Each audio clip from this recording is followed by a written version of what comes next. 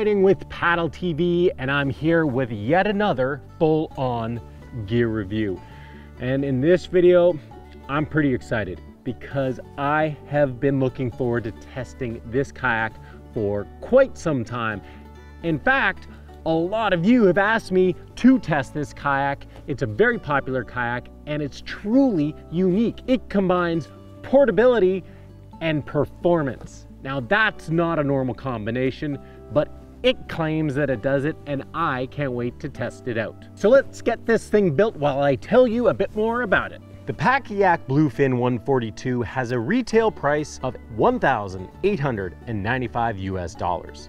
It's 14 feet 2 inches long, it's 24 inches wide, it weighs 59 pounds or 27 kilos, it has a capacity of 300 pounds or 136 kilos, and its primary use is touring.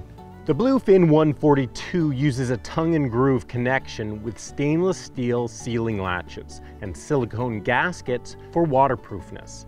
It comes with a zippered bag that has wheels and backpack straps. Like most touring kayaks, it has deck bungees and perimeter lines. It has 2 hatches to access 2 waterproof compartments.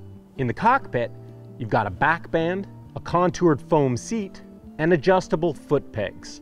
A couple of other things that are worth noting is that it comes ready for a rudder to be installed if that's what you want. And the kayak is designed, molded, and assembled in the USA. One of the features that I don't really understand why they don't promote more is the fact that in the bag, it's an ideal outdoor drumming set. Well, I love the looks of this kayak already, and I haven't even gotten it wet. But before I do, let's talk real quick about portability and assembly. Starting with portability. This thing fitting in a bag, it's awesome. For what you have here, it's truly awesome. A 14-foot hard shell kayak that fits in a backpack or a bag that has wheels on it that makes it pretty easy to move around. That being said, it is 59 pounds, and with the pack itself, it's probably more like 65 pounds. It's not a light kit to move around. And so in terms of portability, it's incredible that what it does, but it's still a heavy unit to move around. And so you don't want to have to carry it a long way. Now let's talk ease of assembly. Wow, wow, wow. I mean, really, they say under 3 minutes, and absolutely, I get that. I think it probably took me 3 minutes on my very first go. Very, very simple. And not only is it very simple, but it actually is confidence inspiring when you're putting it together. You're like, you know what, this is solid. This is not going to fall apart on me. Love the assembly of this thing. 2 thumbs up. Time to test this thing on the water though, so let's go hit it, get this boat wet.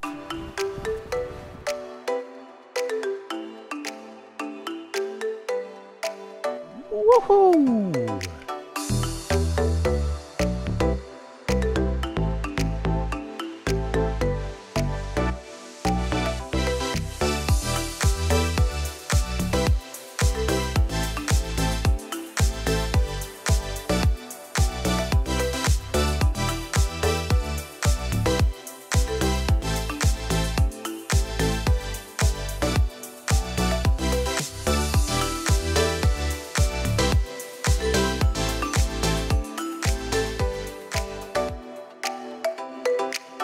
All right, so a quick break from reviewing the gear to give you guys a very valuable tip.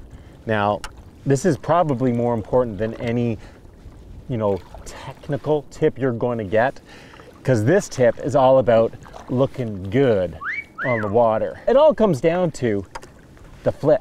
You gotta, oh, that wasn't good.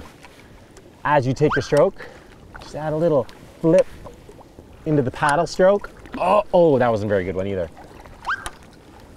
Oh yeah, the days are pretty short this time of year, so we're running out of time, but I've had about 2 hours to paddle this thing around, and that's enough to get a really good taste for what this kayak is all about. And so here's what I can tell you.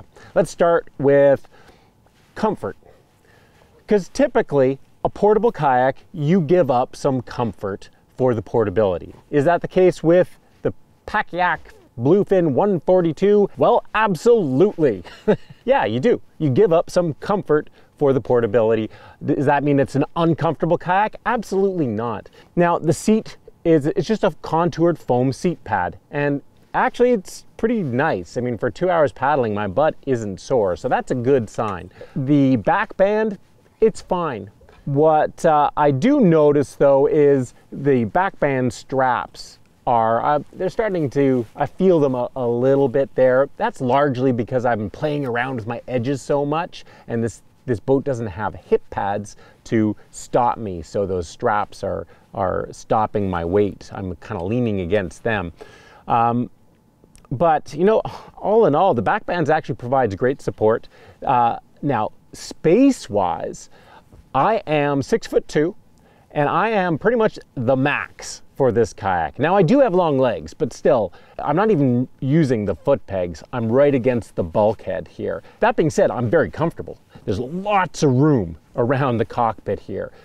Tons of room for your legs, and my feet don't feel squished at all, but you couldn't be much taller, if any taller than me, and still fit in this kayak. So that's something that's good to know. Now let's talk about stability. Stability, starting with primary stability, how it just feels when you're sitting like this. And you know what? It's a stable kayak. 24 inches is not a wide kayak. So this isn't designed for stability. This is designed to give up some stability to gain performance, like any, you know, higher performance touring kayak or sea kayak does. It's still, I mean, I don't have to hold my paddle. I don't feel any wobbliness whatsoever just sitting here. So solid initial stability. Now, secondary stability, when you're on edge here, it's decent. It's got decent secondary stability. I can sit on edge without too much problem here. It's not exceptional secondary stability. It doesn't feel like I'm just locked in here on edge. So what that really said to me is that this kayak wasn't designed for really high performance paddling. It was designed for speed, but it's not designed for aggressive edging, for paddling in really rough conditions. It's not that it can't do that, it's just, it's not the focus of this kayak. That actually brings us right to performance.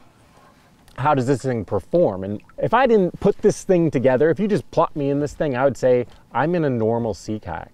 This is not, doesn't feel like a portable kayak at all. And that's a great thing.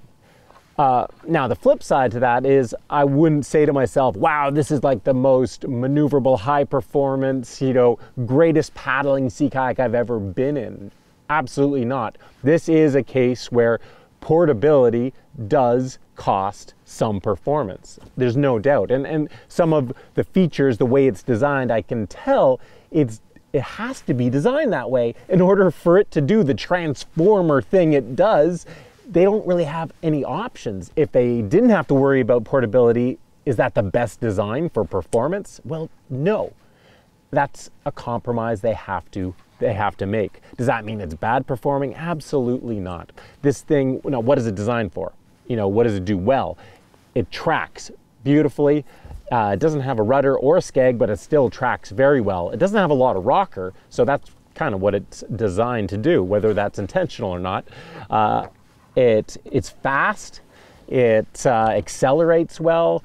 You know, it's a great touring kayak, going from A to B, covering some ground, feeling confident doing that, dealing with a variety of conditions. Yeah, I think it'd be great for that. Now, getting into rougher conditions, where you really want to be more maneuverable and edging this kayak, well, no. Yes, it can do it. Absolutely. Would I take this into small surf? Yeah. Would I take it into class 1-2 whitewater? Absolutely. Would I push it much more than that? No, probably not. Not without expecting or being willing to swim. And the reason is there's no thigh hooks. There's nothing holding my legs in here at all. There's nothing really even to grab hold of. So if you know, you lose control, and if you did flip, well, it's going to be harder to roll. Does that mean you can't roll it? No, you can roll this thing, but it's going to be a lot harder because you don't really have anything to grip the kayak with. The other thing to note about rolling this kayak is that the back deck is quite high.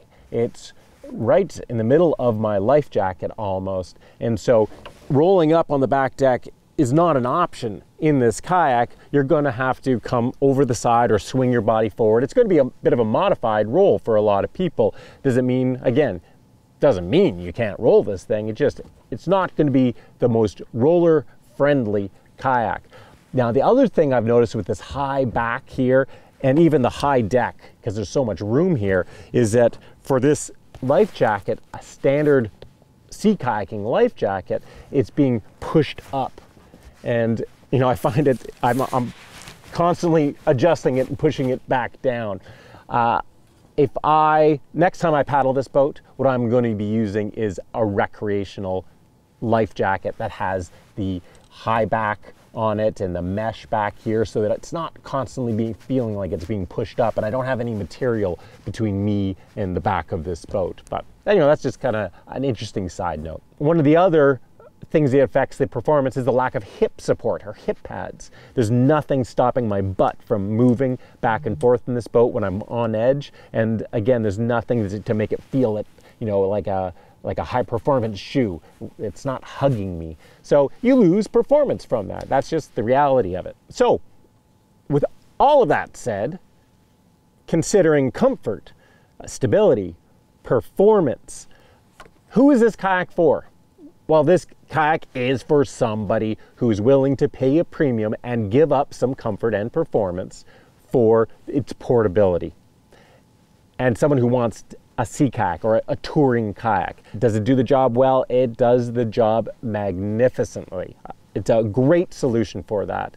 Is it for somebody who wants to have a sea kayak or touring kayak that they can really push themselves in? Well, probably not, because it doesn't have the outfitting that you need. It's not a maneuverable kayak. It's designed for covering ground. Is it worth the price tag? $1,895 US for this sucker. Now, that's not a cheap kayak, but that's not an expensive kayak either. Any high-performing touring kayak, you can expect to pay between $1,300 to $2,500 or even more, $3,500 for. So for a kayak that performs as this does and has the portability factor, well, $1,895 is a lot of money, but it's not too much for this thing if portability is important to you. That's all I gotta say about the Pakayak. In general, 2 big thumbs up. I really enjoyed paddling this boat, and I'm glad the folks out there, you guys, encouraged me to test this boat. I've been really excited to do it. It did not disappoint. I hope you enjoyed this video. If you did, give it a thumbs up. Subscribe to Paddle TV if you haven't already, and stay tuned because there's lots more kayak reviews coming your way.